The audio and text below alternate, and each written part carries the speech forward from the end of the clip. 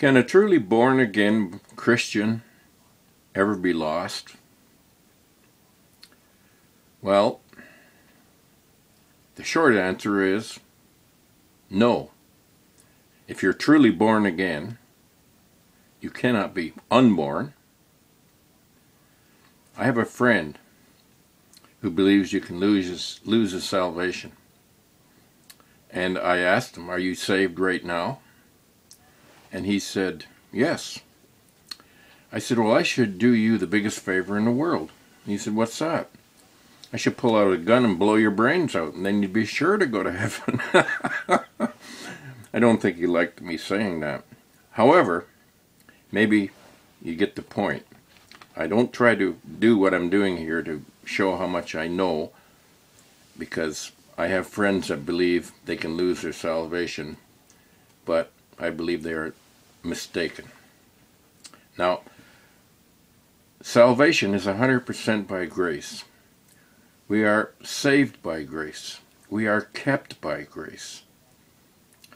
There is enough sin in everyone's life, Christian or non-Christian, to send them to hell.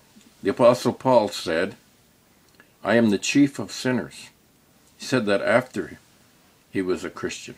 He didn't say, "I was the chief of sinners." He said, "I am the chief of sinners." And if a Christian says that he has no sin in his life, he's a liar.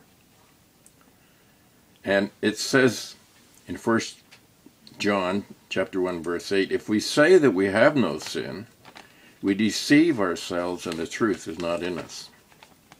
Now the Bible records the sins of Abraham. He lied about his wife in Genesis 12 verses 13 to 19 and Genesis 20 verses 2 to 9. Moses, he struck the rock twice in Numbers chapter 20 verses 11 to 12. David committed adultery and murder in 2 Samuel 12, 1 to 15. And when David repented in Psalm 51, he didn't say, "Lord, return to me my salvation." He said, "Return to me the joy of my salvation."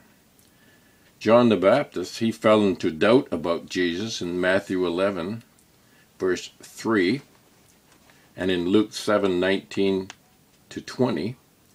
Peter, he cursed and denied that he even knew Jesus in Matthew 26, verses 74 and 75.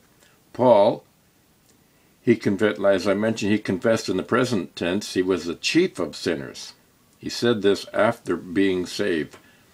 1 Timothy 1:15. Noah, he got drunk and worse in Genesis 9, verses 19 to 29. All of the above were sinners, but they were saved.